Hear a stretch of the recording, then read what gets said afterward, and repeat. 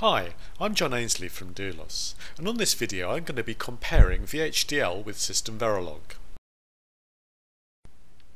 I first came across VHDL around 1985 when the prototype VHDL LRM first came across my desk prior to the IEEE standardization process.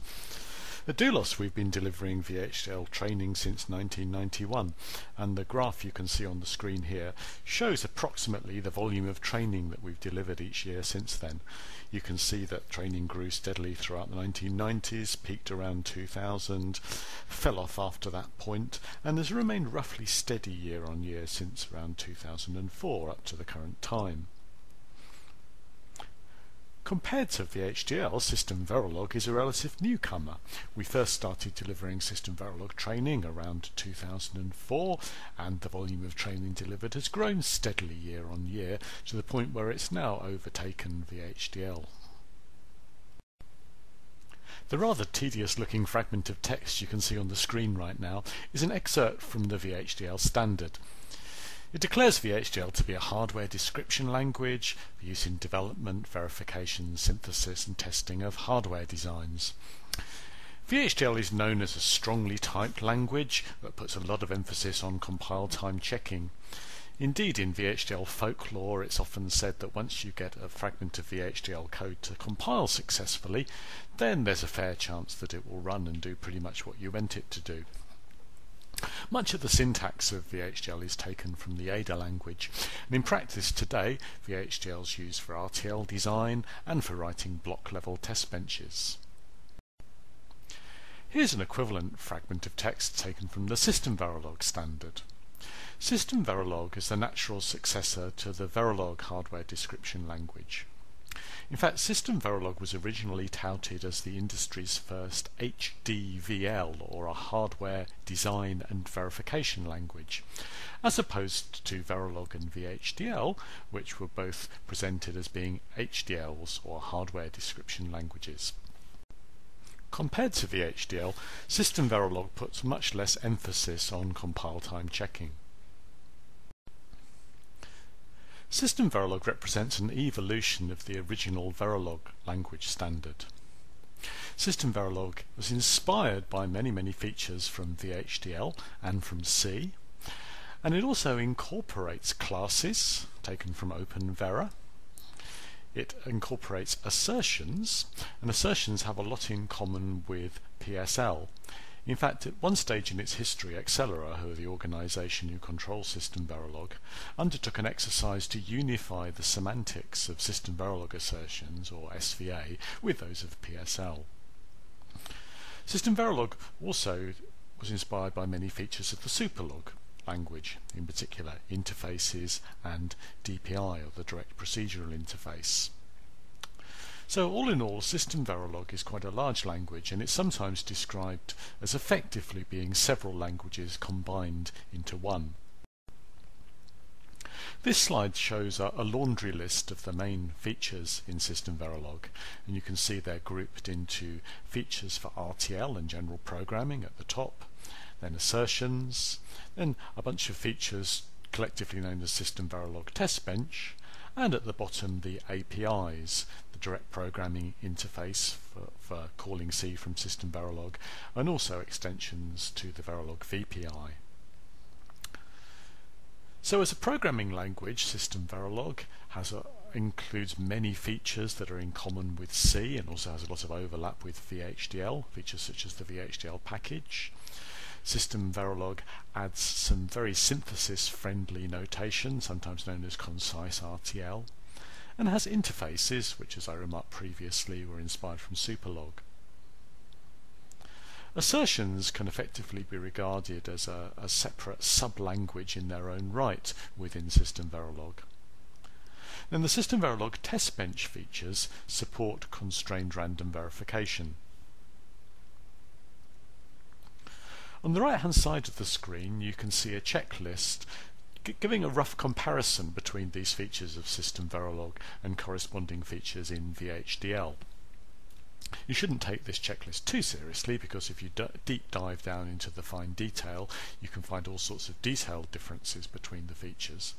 But very roughly, VHDL broadly supports the same programming language features as SystemVerilog, has packages that are very similar to SystemVerilog, supports assertions in the guise of PSL as opposed to SystemVerilog assertions, and allows you to call C code. What VHDL misses is the synthesis-friendly concise RTL notation, interfaces, and the features for constrained random verification. Both languages, SystemVerilog and VHDL, are now supported by all the major tool vendors. Although SystemVerilog has had rather a checkered history with respect to compatibility between the various implementations, all the implementations are now pretty much in line with respect to many of the major features of SystemVerilog, particularly the RTL features and the test bench features. Now I'm going to start comparing how VHDL and SystemVerilog are actually used in the market. Recently at Doulos we conducted a survey where we asked, what's your main RTL design language? The context for this survey was actually a UVM webinar. You can see the results on the screen here. So for FPGA design, VHDL was more widely used than SystemVerilog amongst the bunch of folks that we asked. For ASIC design, on the other hand, Verilog was the dominant RTL design language and SystemVerilog was used more than VHDL. Now, these survey results are without doubt biased by the particular group of people that we asked, but nonetheless I think that they give some indication of the state of the market. And certainly it's our general experience that VHDL is widely used by FPGA designers worldwide, whereas Verilog has traditionally dominated as a language for ASIC design, and SystemVerilog is now rapidly growing in adoption in that area too. It's also generally recognised that VHDL is particularly strong in Europe and in the military and aerospace sectors worldwide, whereas Verilog has historically dominated in other geographies and sectors. We then asked people what was their main verification language, and you can see rather a different result here. In the case of ASIC designers, SystemVerilog clearly dominates all other languages, whereas in the case of FPGA design it's rather a different story, with a much more even spread across the various languages. Other in this case includes both E, OpenVera, C++, and SystemC.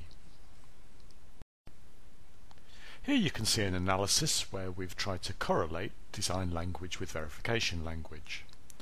So across the top you can see the three RTL languages, SystemVerilog and VHDL, and down the left hand side the verification languages that folks used. Well, I guess the most striking point here is that no one uses SystemVerilog or Verilog for design and yet at the same time uses VHDL as a verification language. VHDL is only considered to be a verification language by those who use VHDL wall-to-wall for both design and verification. On the other hand, there are folks using Verilog or VHDL as a design language and using SystemVerilog or some other language as a verification language. So, currently VHDL is alive and well and being used for FPGA design and in the military and aerospace sectors. SystemVerilog is the natural successor to Verilog and its adoption's growing quickly, for design and for assertions, but particularly for constrained random verification. The main value add for constrained random verification is verification quality and also verification IP reuse. In this context, SystemVerilog UVM, that is the Universal Verification Methodology, seems to be emerging as the standard for building reusable verification components. In that context, SystemVerilog has some key differentiating features when compared with VHDL. Some VHDL enthusiasts like to point out that you can indeed do some elements of constrained random verification in VHDL. However, constrained random verification is not native to VHDL, nor are the features for building highly reusable verification components. By that I mean taking verification components off the shelf and then using them in your particular verification environment, being able to modify them and customize them without having any access to the source code. That's the area where SystemVerilog and UVM really start to excel. The main value add for SystemVerilog, as opposed to any other verification language, is that SystemVerilog uniquely has tool support now from all the main tool vendors. So finally, if you want to know more about VHDL, SystemVerilog, UVM or any of the subjects shown on this slide, then we at Doulos are here to help. We deliver training classes. Do come and visit us at www.doulos.com.